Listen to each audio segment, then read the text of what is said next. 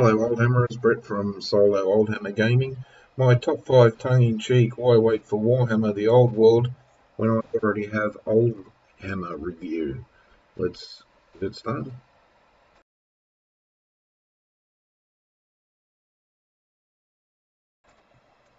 Why wait for Warhammer The Old World when Oldhammer's already here? Anything that's going to be printed about Oldhammer has already been printed.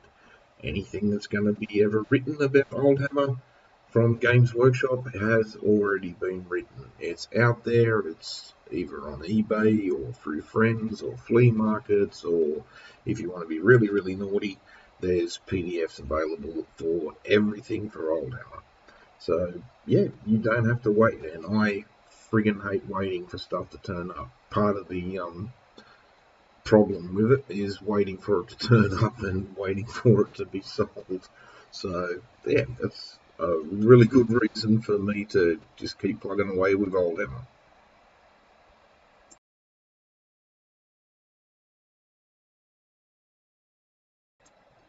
So like it says, we already know the rules and how the magic system works. Now, I haven't seen anything about how the magic system's going to work for Warhammer The Old World as yet. That might be coming soon, but that does worry me a little bit because I remember the dark days of cards from the Warhammer Magic supplements, and then Arcane Magic came out in 4th edition as well, and then it was all rolled into one for 5th edition. But we started in 3rd edition with like pen and paper and magic points that you just crossed off as you rolled up the spells to cards and then dice. So yeah, not sure how magic works for it yet, and it does concern me a little bit. Also for the rules, yeah, if we've got a rule in Oldhammer that we don't like, then we just simply get rid of it. So there's no wondering and thinking about what the rules are going to look like. To quote my father, you don't have to think about it because, yeah, there's no thought because you haven't, well, I'm just going to say it. You don't have to think you farted when you shit yourself because it's already printed. It's already there, all done. Not a problem at all. So, and yeah, the house rules are a big thing for Oldhammer. So I've got a number of house rules that I use on the channel. I just play as verbatim from the book because that's the simplest. That's the way a new player would pick it up and look at it. So yeah, everything's already known. That's a big bonus.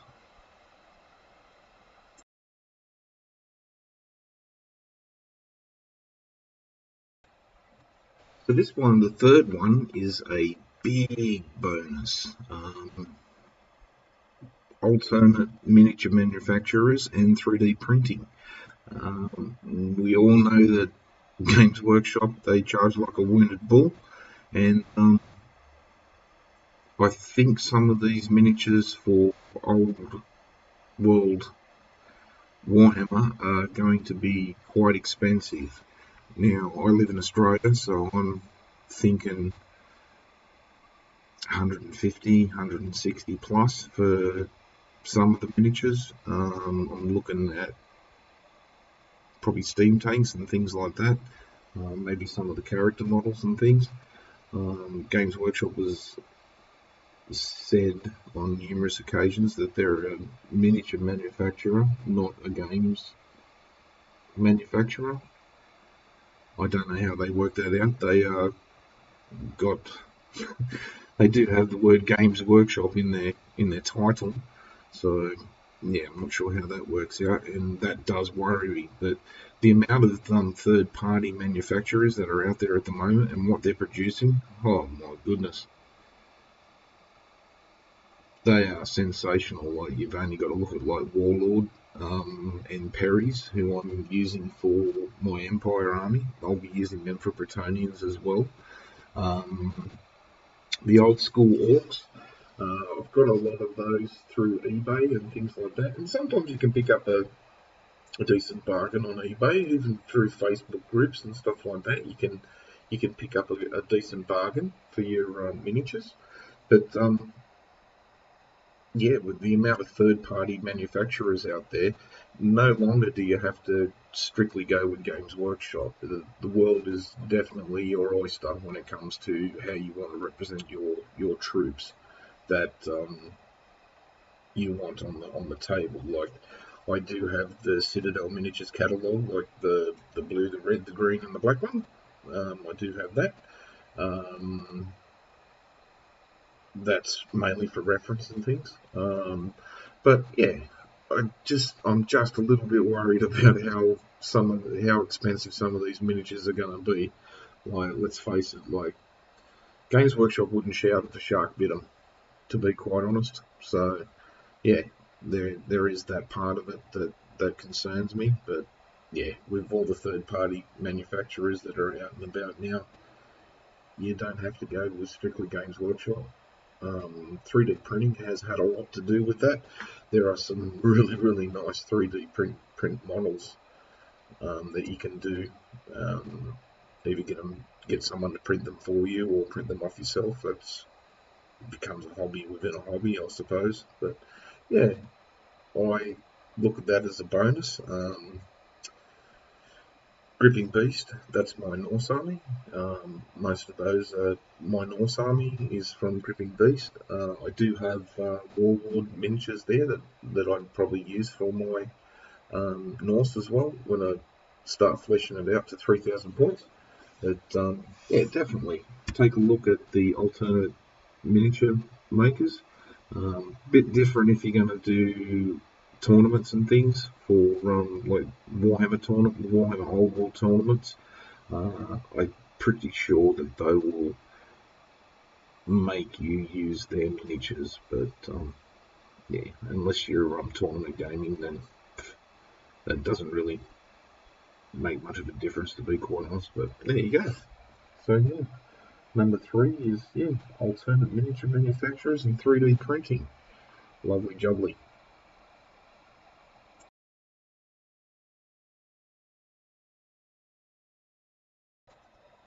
So number 4, all armies are supported in Oldhammer because their books have already been printed.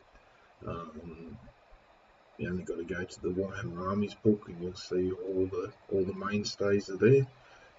Even when you start going 5th and 6th edition, even 4th, like 4th, 5th, 6th, and 7th edition, army books for the biggies have already been printed.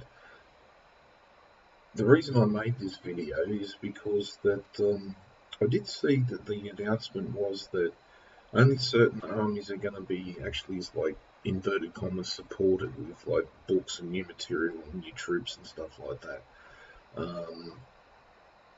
I found that a little bit of a slap in the face, to be quite honest, because you've got armies like, well, they did say they wanted to concentrate on the old world, so they chose Camry.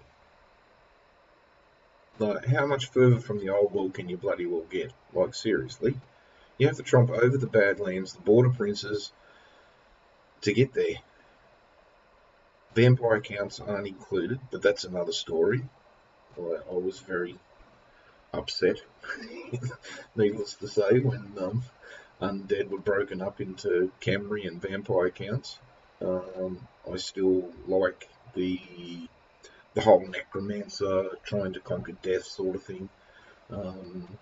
That's what I love. That's why I still like 3rd edition, and yeah, but Skaven aren't supported. Dark Elves aren't supported. They're forever running up and down the bloody coast, taking like slaves and sacrifices from the old world. I'm not sure. I'd have to double check, but I'm pretty sure that the timeline itself is in the lead up to the war against chaos. Now, that means that there's going to be no colleges of magic, because I'm pretty sure from reading, and it would be 20 plus years ago, showing my age there, that the colleges of magic were not set up until after the Great War against Chaos, and I think it was Teclis that actually helped set up the colleges of magic as a favour to Magnus the Pious after the Great War against Chaos. So there won't be any bright wizard. Well, there shouldn't be any bright wizards or anything like that, because yeah, that doesn't fit in with the law. But I suppose they could just change the law. That's what they bloody did in the first place. And they fucked everything by writing out the old world in the first place. So, yeah. Not that I'm bitter. So,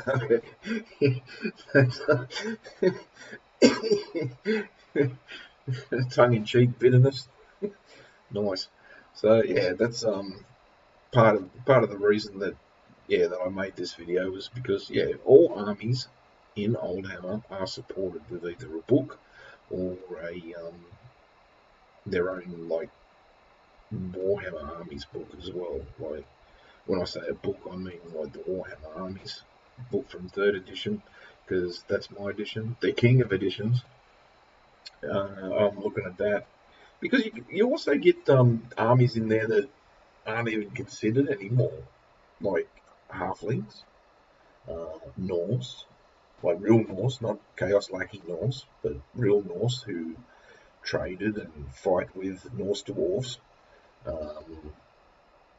not try to cook them alive and sacrifice them to the Chaos Gods, because that's just not who the Norse were.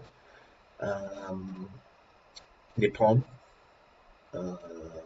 Thamir, there's a blast from the past. There's I'm pretty sure they're mercenaries or something in the Warhammer Armies book. Old Worlders, so we're looking at like Talia or whatever. Yeah, I do feel a bit sorry for the Skaven players. They just can't catch a break, the poor buggers. Like, seriously. They become the new Britannia by the sounds of it, because they'll be, all the armies missed out will be getting a PDF. Whoop-de-doo. At the end of the day, that PDF will become obsolete, and they won't be balanced, because whatever new book comes out will be the new superpower. And I hope that doesn't happen, but I've got a bad feeling it's going to, just to move product. So, but yeah, that's where I'm at with that. So, at least in Oldhammer, you know what you're going to get. And all the armies are supported with either the Warhammer Armies book in 3rd edition or Rabbiting Hordes in 2nd, I think. And Warhammer Armies books from 4th edition onwards. I don't consider 8th edition Oldhammer. I sort of fell out of Warhammer around the end of 6th. I didn't mind 6th. It's not the king of editions. The king of editions, well, the emperor of editions is 3rd edition for sure, for me anyway. But yeah, at the end of the day, I'm doing this video because I would love to see more Oldhammer channels pop up. I really would. I cannot friggin' get enough of it. Lots of waking hours I spent thinking about Oldhammer, because it's an escape and I love it. So yeah, and everything's supported in Oldhammer. Just remember that.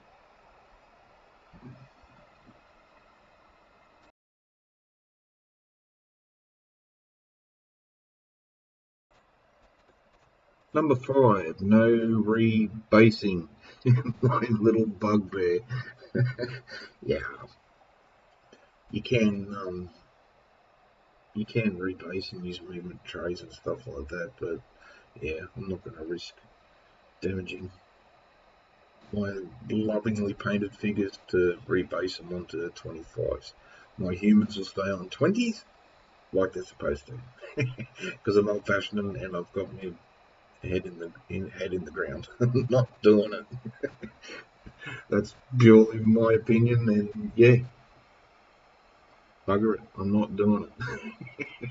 I like the 20s and I like the 25s. I like the 25s because the orcs are on them and they're supposed to be bigger and wider and stronger than a human. So they're on 25s. Humans are on 20s. Goblins are on 20s. Dwarves are on 20s because, yeah, it'd be too hard to put them on 15. So, yeah, mod, mod bugbear. No rebasing necessary.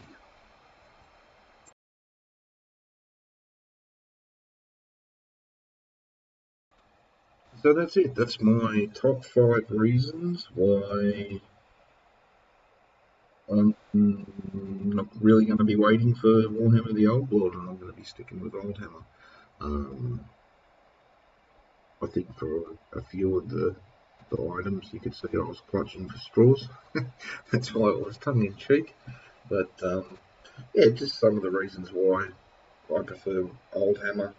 I was a little bit how you doing about not supporting all the armies that people have collected over the years and all the races that make the Warhammer world so awesome. Dark Elves, Skaven, Vampire Counts. I can't believe they didn't include Vampire Counts, and they literally ruled in the old world. Sylvania was still running around, I'm pretty sure, at the time. But I'll have to actually go back and check that. That's based on readings from 4th and 5th and 6th edition books. Yeah, cannot believe it. 20 plus years ago. You know, really and truly, if I was a carton and milk, I'd sniff me first just to make sure that I was off. That's a long time ago. What can you do? Soldier on. But yeah, that's some of the reasons why. If you made it to this far in the video, thanks heaps. Just yeah, if you like it, then yeah, subscribe. That'd mean a hell of a lot. I try to get back to everybody who leaves a comment on the videos. I'll be going back to more old hammerish sort of content for the next video. Might even do another roundup of another army in the army book. But yeah, still waiting for the orcs to turn up. So once they turn up, then it's all brushes go for the siege battle. Get that all painted up and ready to rock and roll. But yeah, really looking forward to that. And yeah, just again, if you got this far in the video, thanks heaps for watching. Leave a comment if you agree. Leave a comment if you don't agree. I don't really worry if it's a bad comment. But seriously, it's all discussion is good discussion. At the end of the day, my aim is to get more people playing Oldhammer and putting out YouTube channels for Oldhammer and content, and yeah, just because I like to see it, and I really do like to see that sort of content come out. I've been loving Rogue Mini Gaming, Aussie bloke with beard. Even though he does say that the his edition's the best one, it's not. 3rd edition is, but I do like his content. But other than that, just keep climbing that old mountain, and I'll catch you later.